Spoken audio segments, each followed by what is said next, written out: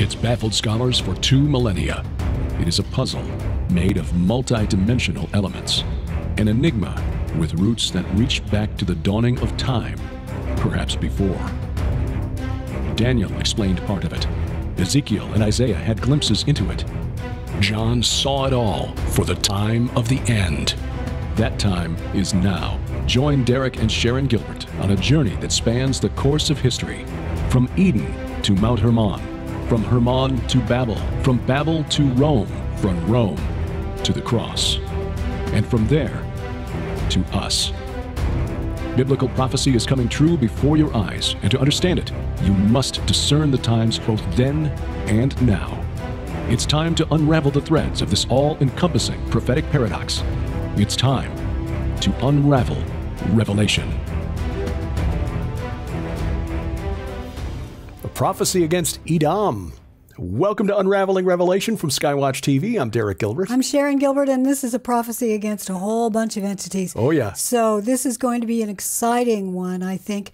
And it even sort of connects into our Gilbert House Fellowship for this week. Once again, the Lord manages to work it all together so that we can understand it better. Yes. Because that's the cool thing about really digging into the original language and understanding from the academic scholars what the context was. Right. And one of the things that we try to do, because there have been studies of the Book of Revelation since the 2nd century AD, when Irenaeus was writing about what does the number 666 mean? And then, by then, the Book of Revelation was not even 100 years old. So for 2,000 years, we've been trying to unravel the Book of Revelation.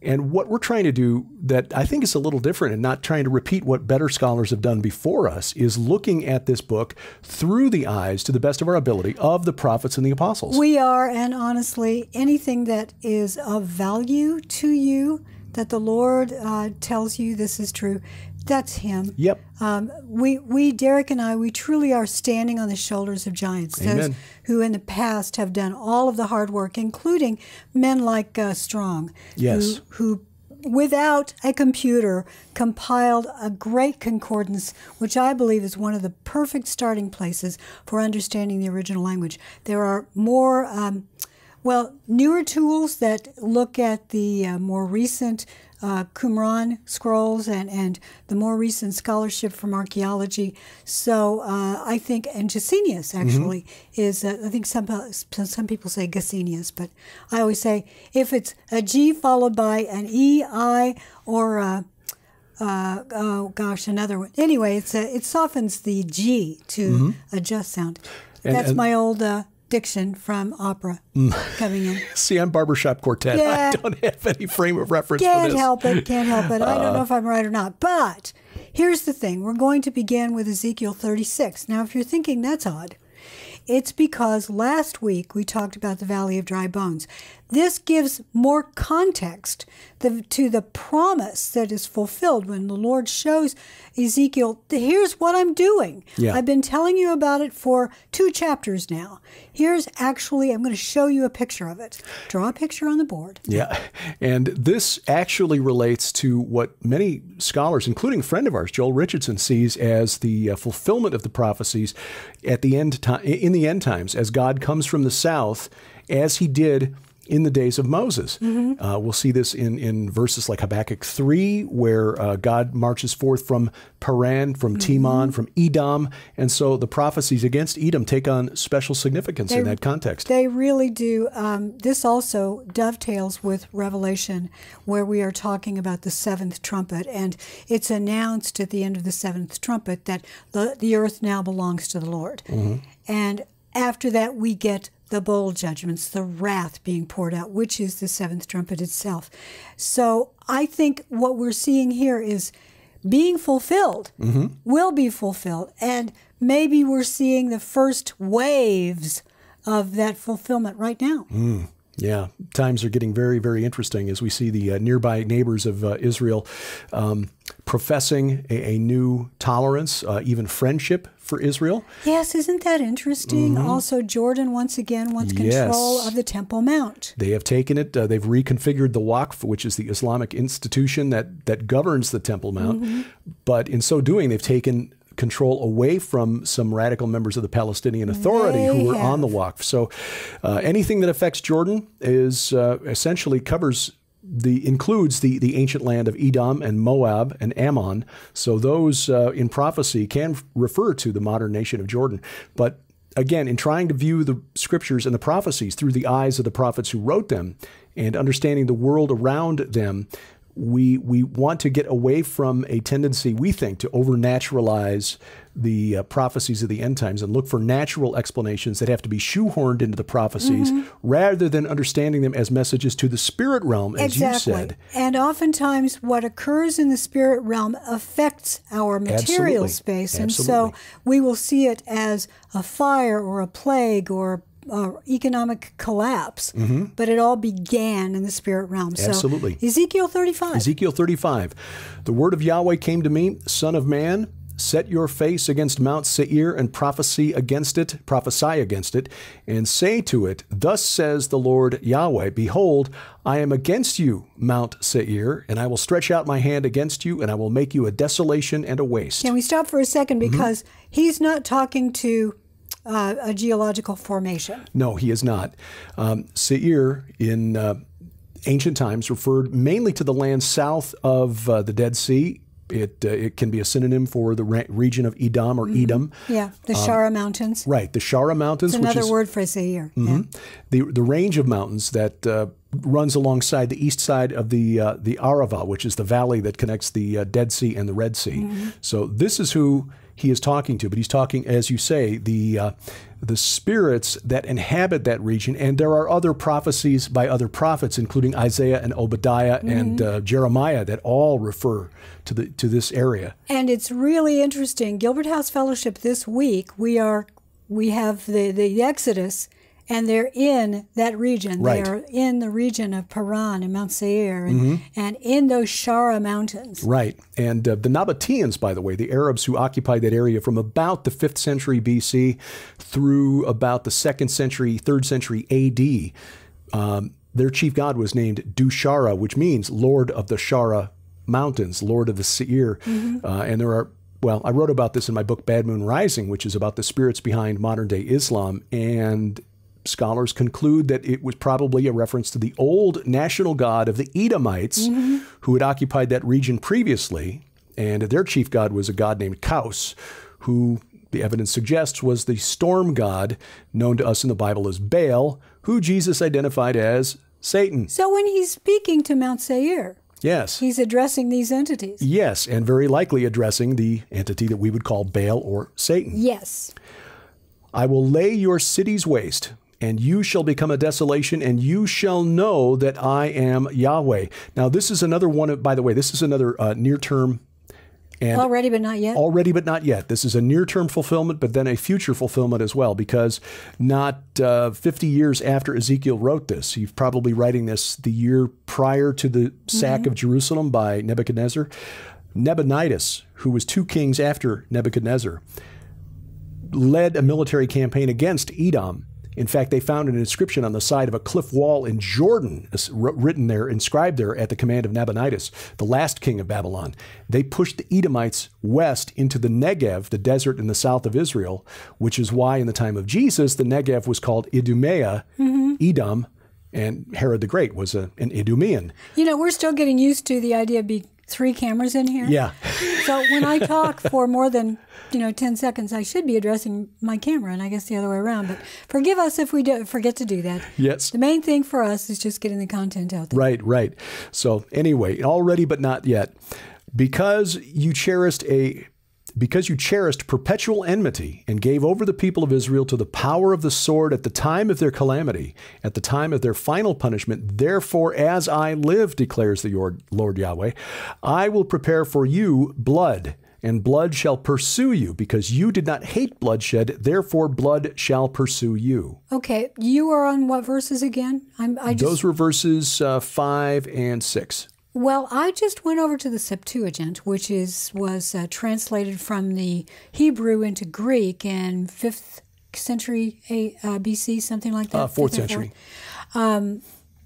It says, verse 6, therefore, as I live, says the Lord God, verily thou hast sinned even to blood, therefore blood shall pursue thee. But let me back up. This is what I actually saw. Sorry, forgive me.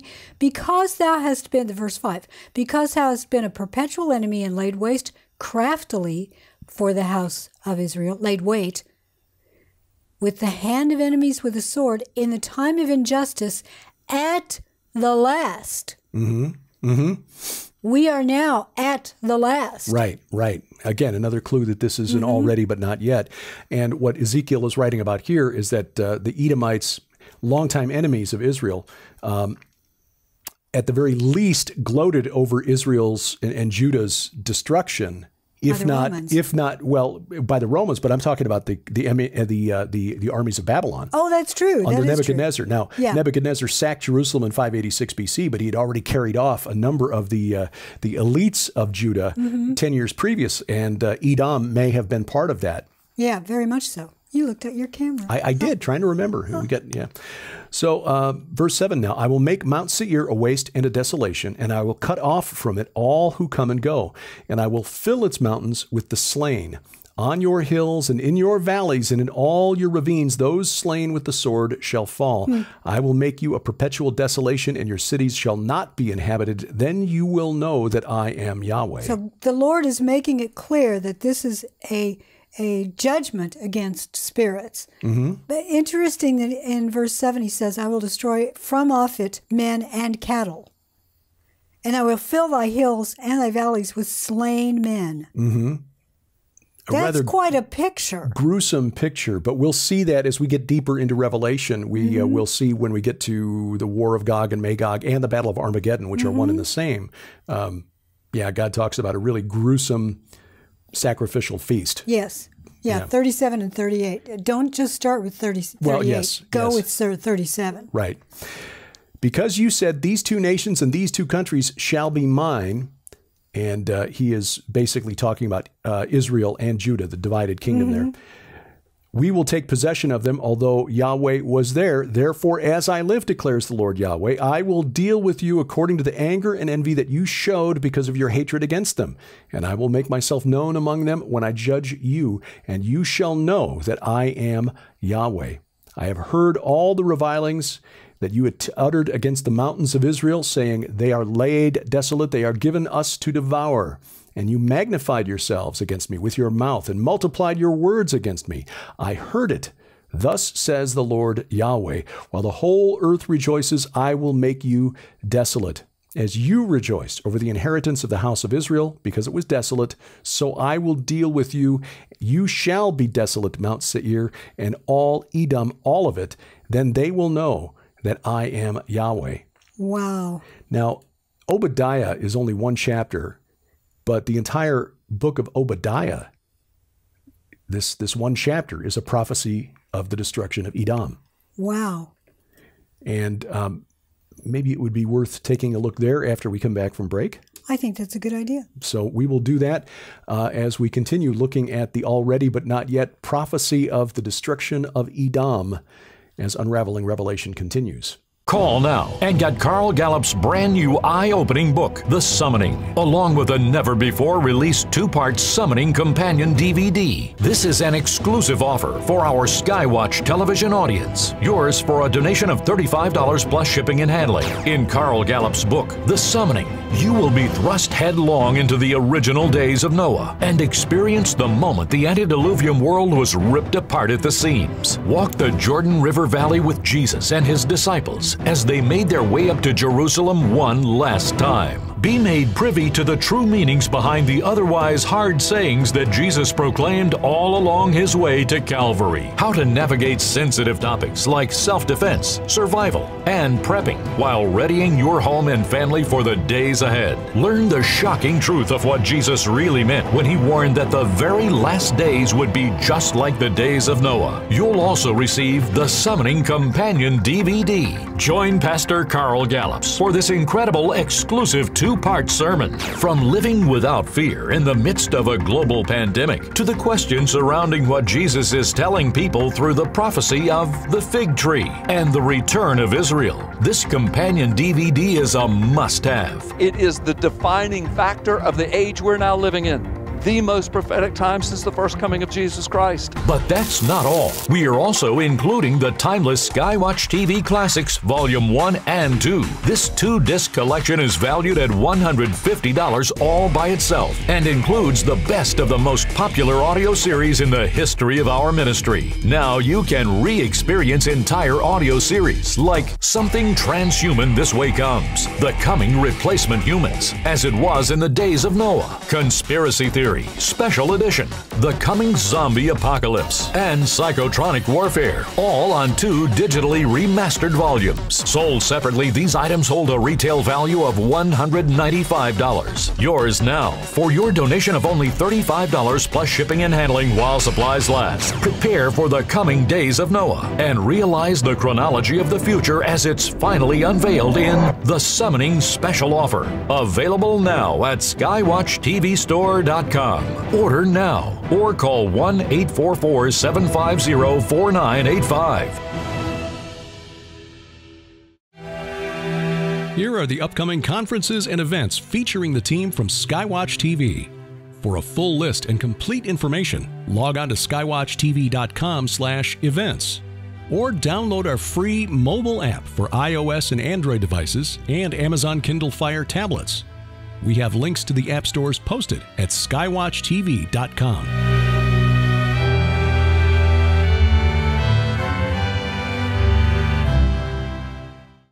Welcome back to Unraveling Revelation from Skywatch TV. I'm Derek Gilbert. I'm Sharon Gilbert coming to you from Studio G1, and we are excited that you are getting so much out of Unraveling Revelation. We've gotten emails from many of you, and we read them all. We apologize. We don't have time to respond to all of them, but we read all of them, and when I read them at least, I pray for you. Mm-hmm. I stop and I pray for you.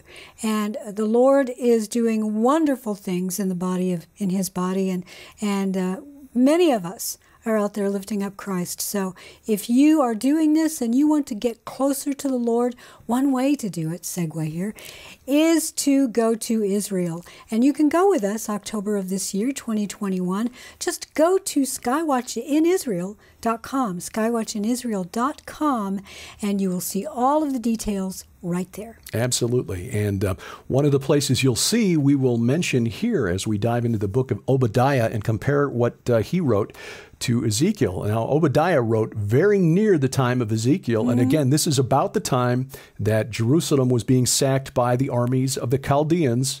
Nebuchadnezzar and his army from Babylon destroyed Jerusalem in 586 BC. Ezekiel's prophecy, written shortly before, Obadiah, apparently written shortly thereafter. And he wrote, the vision of Obadiah. Thus says the Lord Yahweh concerning Edom. We have heard a report from Yahweh, and a messenger has been sent among the nations. Oh, yeah. I'm sure you've heard these verses before. Rise up, let us rise against her for battle.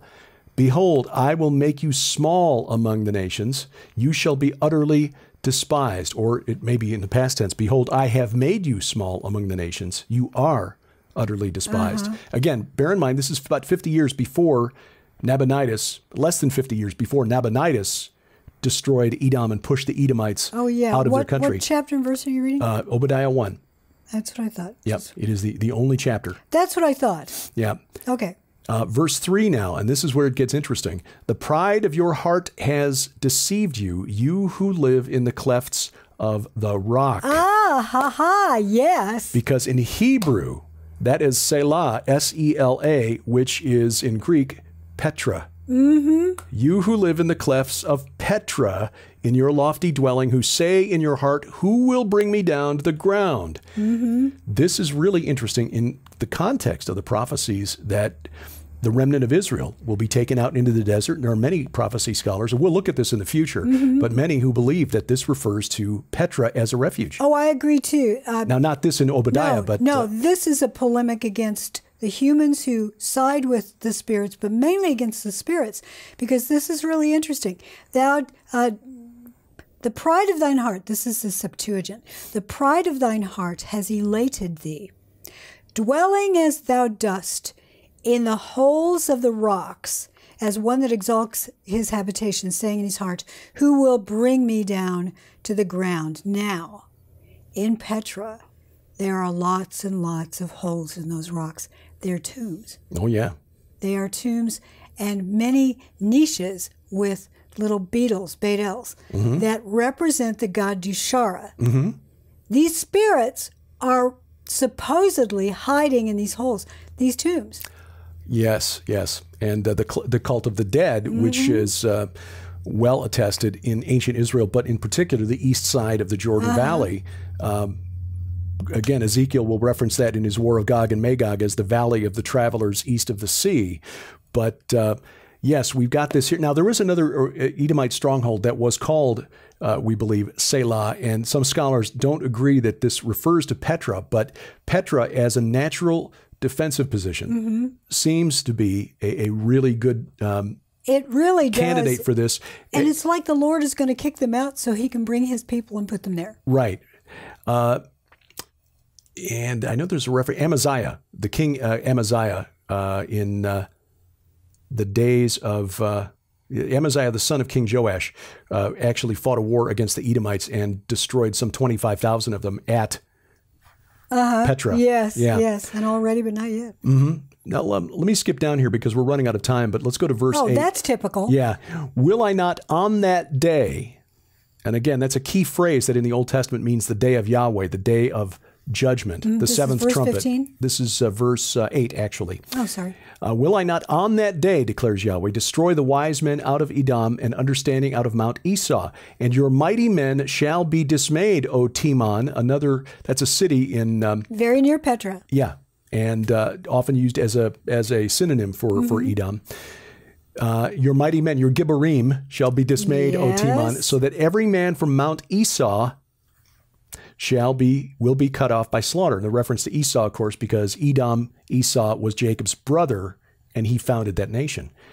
Because of the violence done to your brother Jacob, shame shall cover you, and you shall be cut off forever. On that day that you stood aloof, on the day that strangers carried off his wealth and foreigners entered his gates and cast lots for Jerusalem, you were like one of them.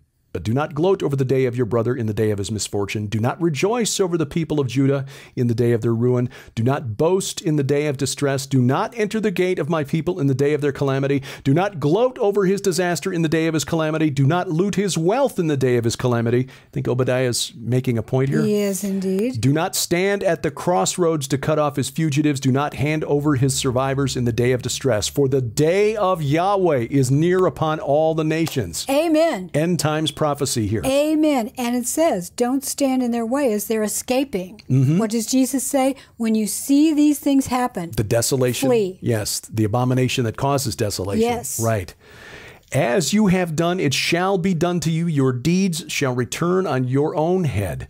For as you have drunk on my holy mountain, Zion, so all the nations shall drink continually. They shall drink and swallow and shall be as though they had never been. But in Mount Zion there shall be those who escape, and it shall be holy. Yes, the nations will come to do battle against God's Mount of Assembly. We see that in Zechariah 14, but they will escape. Keep And reading. the house of Jacob shall possess their own possessions. The house of Jacob shall be a fire, and the house of Joseph a flame, and the house of Esau stubble. They shall burn them and consume them. There shall be no survivor from the house of Esau, for Yahweh has spoken. Those of the Negev shall possess Mount Esau, and those of the Shephelah shall possess the land of the Philistines. They shall possess the land of Ephraim, the land of Samaria, and Benjamin shall possess Gilead. The exiles of this host of the people of Israel shall possess the land of the Canaanites as far as Zarephath, which is up near Sidon in Lebanon.